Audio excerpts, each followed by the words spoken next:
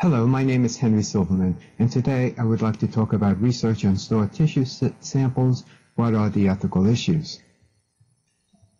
Well, ethical issues that occurs in other biomedical research also concerns itself with research regarding stored samples. We have issues about informed consent, risks, mainly due to issues about privacy and breaches of confidentiality, and issues regarding IRB review. However, stored tissue samples, especially with genetic research, were not areas of concern when the regulations were first developed in 1979. And if we fast forward to today, we see that there are additional ethical issues that we need to consider. So essentially, there are old themes that need to be applied to new dimensions of genetic research. So, for example, for informed consent, we need to consider what is necessary for a valid informed consent for the future use of samples for unspecified research. We also need to consider about obtaining informed consent for samples that have been archived. And we need to address the issue of whether informed consent could be waived for archived or existing samples. Then, for sure, the risk of genetic research does involve privacy and confidentiality issues, but even if samples are de-identified, even under the regulations, we have research that is not considered human subject research because the samples have been de-identified. We still need to deal with the issue of community harms, and we'll give an example of that in just a few minutes. And then regarding IRB review, we need to consider what additional elements of informed consent is needed for genetic research. And then other issues that we need to consider is whether and how do we disclose research results to participants, and who actually owns these samples, because this issue has implications for commercial prospects. This slide shows the terms we use for the type of samples that are collected. First, we consider slides to be anonymous if no personal identifiers had been obtained at the time of collection. We call samples anonymized if personal identifiers are completely removed when recorded by the researcher. We call the samples coded if there are still links to personal identifiers, and then of course samples are identified if the personal identifiers are still it. This slide reviews the U.S. regulations regarding human subject research. We are doing human subject research if the samples contain identifiable information, in which case all the regulations apply to this type of research. However, there are certain conditions in which one is considered not to be doing human subject research, and that falls under two separate categories. One, if the samples are anonymous, it's not considered human subject research because we don't have any identifiers. Second, research on anonymized samples by researchers who do not have access to the code. And this would occur in the existence of a non-disclosure use agreement with investigators who collected the samples. So essentially, if I collected the samples and I give these samples to another group of investigators, and the samples have been anonymized, in other words, de-identified, and I have a non-disclosure agreement with those investigators are considered to be doing non-human subject research. OHRP, the Office of Human Research Protection, also have guidance regarding this issue. OHRP does not consider research involving coded private information or specimens to involve human subjects under a regulatory definition of human subjects if the following conditions are both met. One, the private information or specimens were not collected specifically for the currently proposed research project through an interaction or intervention with living individuals, and the investigators cannot readily ascertain the identity of the individuals to whom coded private information or specimens pertain because the key to decipher the code has been destroyed before the research begins, and hence you cannot access the identifiers, or the investigators and the holder of the key enter into an agreement prohibiting the release of the key to the investigators under any circumstances. This is similar to what I just mentioned before in the previous slide. Or there are IRB-approved written policies and operating procedures for a repository or data management center that prohibit the release of the key to the investigators under any circumstances. Or there are legal requirements prohibiting the release of the key to the investigators. Regarding this last point, so for example, if I obtain blood samples from the Red Cross is under a legal mandate not to release personal identifiers to me. So if I get samples from the Red Cross, then my IRB should consider me not doing human subjects research. So this slide shows a landscape for informed consent regarding existing samples. First, if previous informed consent for a specific genetic research has been obtained, then this such situation is relatively unproblematic. However, if previous informed consent to a current specific project had not been obtained, for example, the samples were previously collected for clinical purposes and the identifiers remain, or if they were collected for another research and the identifiers remain, essentially informed consent has not been obtained for the current research project. And so what are the choices available in order to do this research? Well, one, the IRB could request the investigators to recontact all the donors to obtain informed consent. Second, the IRB could say that the samples need to be de-identified, in which one is now doing non-human subject research, and hence informed consent could be waived. However, that limits the value of the research. Or three, the IRB could sanction the waiver of the informed consent with confidentiality procedures instituted such that the research could now be considered minimal risk. And the whole issue of waiver of informed consent, which we discussed in our previous module, is discussed in this paper that were handed out previously when consent gets in the way. The next subject matter I want to talk about is potentially objectionable research with genetic research. And what I want to talk about now is harms to the community, even when the samples have been de-identified. So I'd like to tell you the recent story involving the Havasupai tribe versus the Arizona State University. This slide shows where the Havasupai tribe lived in the state of Arizona, which is on the reservation here, and they lived in this valley shown in this slide.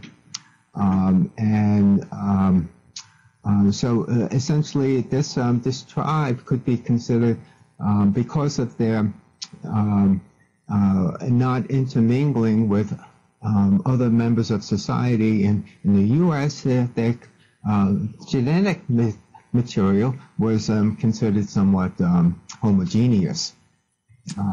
Now, back in the 90s, it was noticed that their rate of diabetes were increasing among both women and men.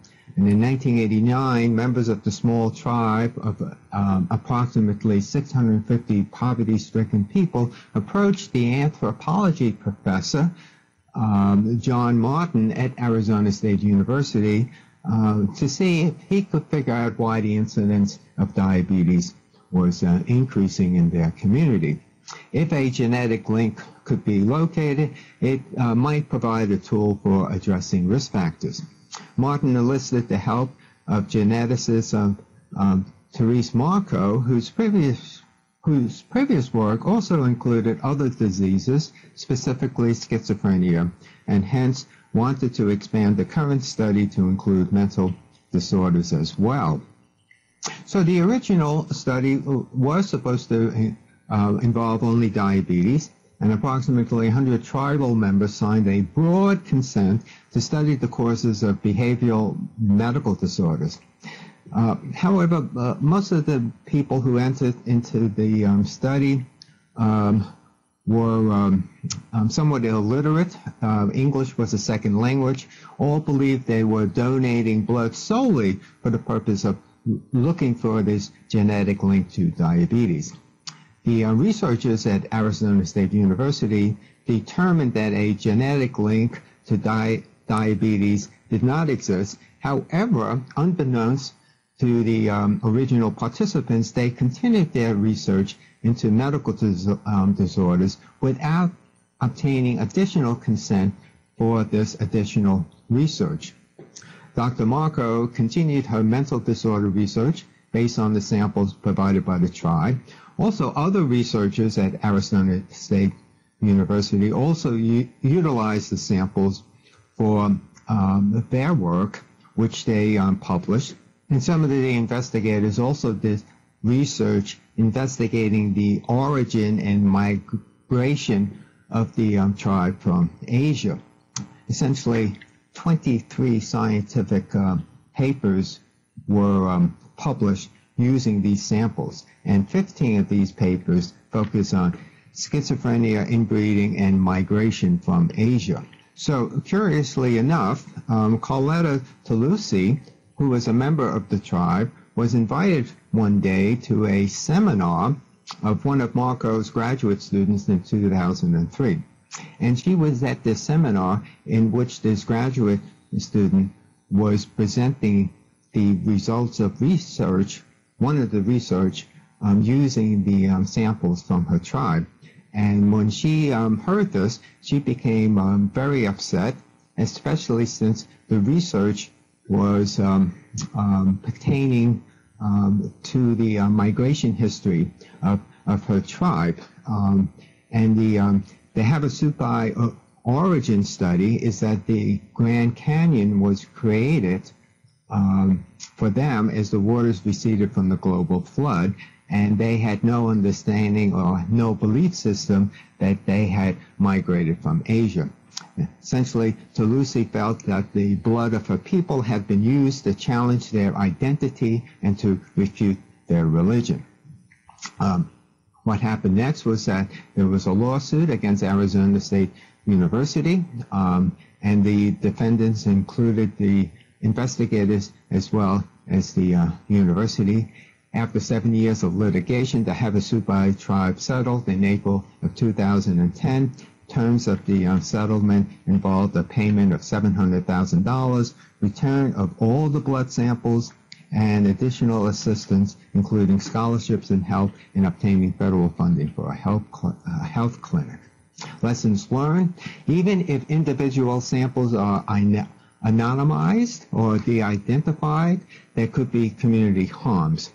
Informed consent for previously unspecified research is needed if such harms are greater than minimal risk and recontact is practicable. So these are issues for the IRB to consider. The next question is, in addition to harms to communities, how anonymous are data when they have been de-identified? So essentially individuals could still be harmed even if their samples are de-identified, and we're talking about in the context of genetic research. So let me give you this example of what happened with the NIH. They had established a database of genotypes and phenotypes, and they were asking researchers who had collected all their databases from their individual research studies to contribute their database to one large repository at the NIH. The thought being that in order to do good genetic research, the larger the database, the better it is to get results regarding issues about the human genome. So their policy in their policy in 2007 was to create two types of database. One would be an aggregate open access database that would be openly available to a wide range of investigators via a public website. And they would also keep a de-identified genomic data available as controlled access data to authorized investigators. However, at about that time, investigators demonstrated that it is possible in principle to identify an individual from a large data set of pooled genomic data. Essentially, and the NIH had assumed that aggregated data could not be manipulated in order to identify individuals participating in a particular genomic research study. However, when they obtained the results of these previous investigators who said that in theory the identified samples could still be linked back to the individuals, the NIH quickly restricted access to the pooled genomic data from the open access portion of this database. So essentially, this public website had now become private, and they also enhanced confidentiality protections for the controlled access database. Several weeks ago, the NIH issued a draft genomic data sharing policy, and they made a request for public comments. A copy of this draft sharing policy is in the recommended readings. And again, they want to establish two types of databases. One would be an open access, and the other would be a restricted access database. Now the issue is, how do you assure confidentiality, especially with this open access database? There are three ways one could go about this. One could say that confidentiality is guaranteed as best as possible, or maybe in addition, one could state that there are legal protections for any breaches of confidentiality, or simply one could just simply admit the inherent identifiability of genetic data and just say what it is. And we'll, in one of our exercises or discussion forum, we'll compare the different approaches of different biobanks in what they guarantee to potential participants. Now I would like to talk more about biobanks, which really involves the prospective collection of tissue samples. Biobanks essentially involves samples collected for storage in a large biorepository or biobank to be used for unspecified future research. Examples of biobanks are shown in this slide: the Genetic Alliance Biobank, the Children's Hospital of Philadelphia, and then the UK Biobank, which is recruiting large numbers to donate blood and urine samples for long-term storage. This slide shows the example of a more public biobank.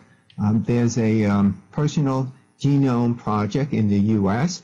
that has now also transitioned to the UK, and this biobank is asking for volunteers to submit their samples that will be somewhat more public, and it's operates on the basis of open consent, which means that all medical information attached to a person's record will be made available for anyone to see online. There are no identifiers that are made publicly, but there is no guarantee that these results cannot be identifiable. And because of that, the project is controversial because while people's names and addresses will not appear on the records as standard, again, because it could be potentially identifiable, the potential participants are warned explicitly that they could easily be identified and that their privacy cannot be guaranteed. So what about the other types of biobanks? And this slide shows the ad for the UK biobank, improving the health of future generations. So the issue is, what kind of informed consent should be obtained for the prospective collection of samples? And the issue here is that we're asking people to provide consent to future unspecified research. So one could get what's called specific consent, in which the consent states that future research will be done on the disease that is the focus of the current study. Or one could obtain broad consent, like the UK Biobank and other biobanks, simply saying that these samples will be used in any type of research investigating any type of illnesses. The problem sometimes with this type of broad consent is that do participants know that future research could involve HIV research or mental illness research or other types of research that could potentially harm communities or individuals if their samples become identified? Or one could advocate for a tiered consent in which there would be a menu of options whereby participants could indicate whether they want research only done on their illness or whether it's okay to do it on a broad range of illnesses. So what are participants' actual choices? Well, one study aimed to assess participants' actual choices regarding future use of biological samples. This study involved over 1,000 consent forms from the NIH Clinical Center. They asked, these consent forms asked participants about their desires. Only 7% declined all future research. 91% said they would give consent to future research on the same condition that was the focus of the study. And 87%, only a slightly lower number, provided consent to future research on any condition. So this study showed that most research participants authorized the unlimited future use of their biological samples. Another study involving cancer clinical trials required consent to store and use samples left over from the clinical trials for future research, and approximately 90% consented to future unspecified use. The National Health and Nutrition Examination Survey Study, which obtained information on health and nutritional status, also involving interviews and collection of samples for DNA analysis. Two consent forms were used for the collection of these samples. One was a consent form authorizing for non-genetic research, and another consent form for future unspecified genetic research. And the results are shown in this slide. And we see on a whole, consent for genetic unspecified research was slightly less than the consent obtained for non-genetic research, and there were no differences based on any of these characteristics that we see in this column. So many commentators have proposed a binary model, which consists simply of either refusing research or agreeing to broad and future consent for unspecified conditions, with confidentiality safeguards, including the identification of the samples, establishing rules for relinking the identified samples, and also establishing security measures to minimize unauthorized access to the data.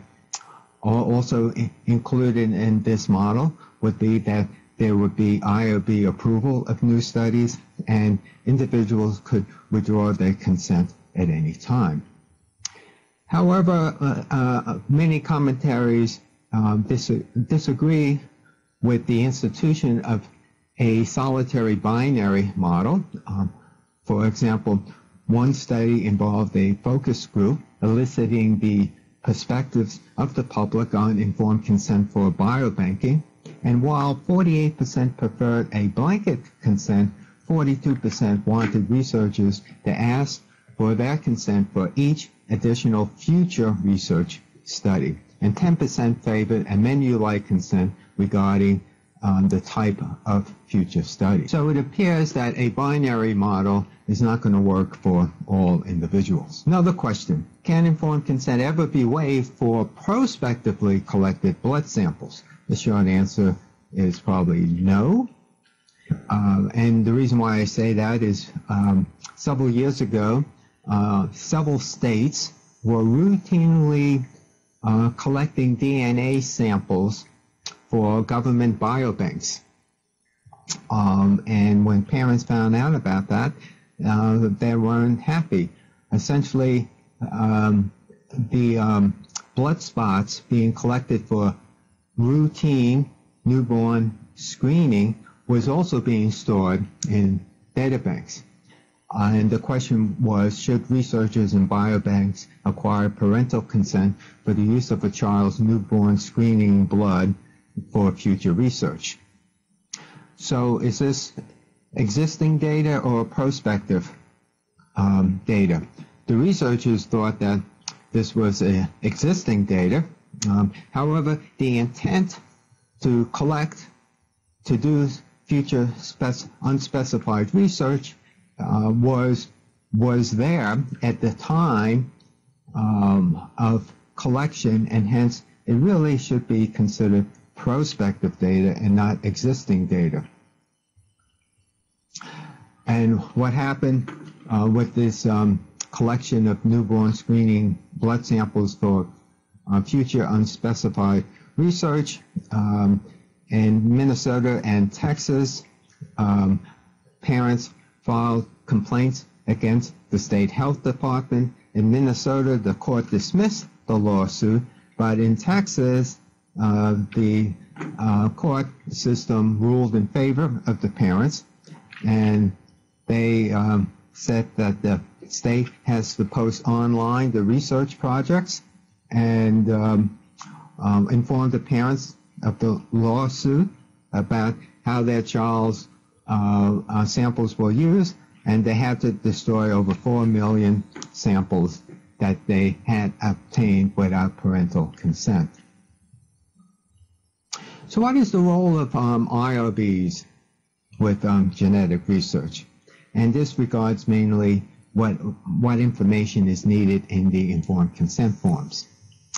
And we're looking at the prospective collection of samples. So this slide shows the specific additional elements of informed consent that's needed for a genetic study. One, information is needed on whether or not subjects will be recontacted to provide informed consent for each new study that will be performed on the blood samples. What are the adverse consequences of a breach of confidentiality, for example, loss of insurance or employment? How long will the blood samples be stored? Whether or not the subjects will be recontacted regarding any future research findings relevant to the health? Whether subjects may withdraw the samples from future research at any time? And whether subjects will share in any profits that might result from any commercial product derived from the samples.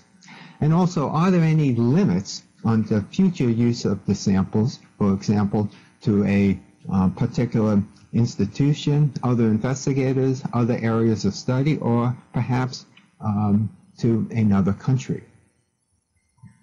One study investigated what was being included in consent forms approved by the IRB, and this study showed that consent forms included, almost all of them included, the extent to which confidentiality can be maintained in future research, but the numbers drop down below, as we see here, for issues for disclosure of information regarding whether subjects may withdraw the samples, whether there will be a separate consent for a collection and storage and future use of the tissue samples.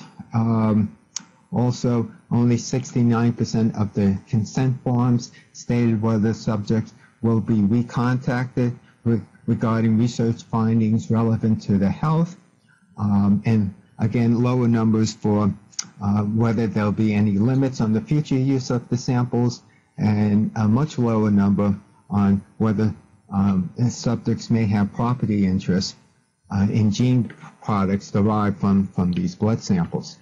Another study also looked at consent forms, and we see the results in this slide.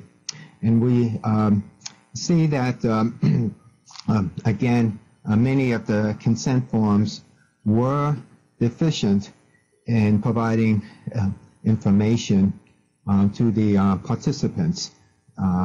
For example, while the consent forms, again, did a good job in discussing confidentiality protections, however, less than 50% mention any social or psychological risks associated with breaches in confidentialities. Only 70% of the consent form mentioned that withdrawal of stored samples would be allowed. Only 64% mention anything about whether participants would receive results of their genetic testing, and only 53% mention anything about whether participants could share in the commercial profits derived from their samples. So on the issue on whether individual research results and incidental findings from genetic research should be returned to the participants, this has been a big issue in the last few years. A study done several years ago asking IRBs why it was stated in the consent forms that there would be no disclosure back to the research participants. The reasoning of the IRBs are shown in this slide.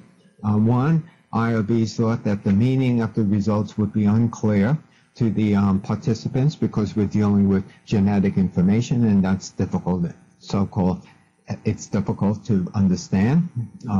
They thought that the results from the genetic research would not confer a benefit.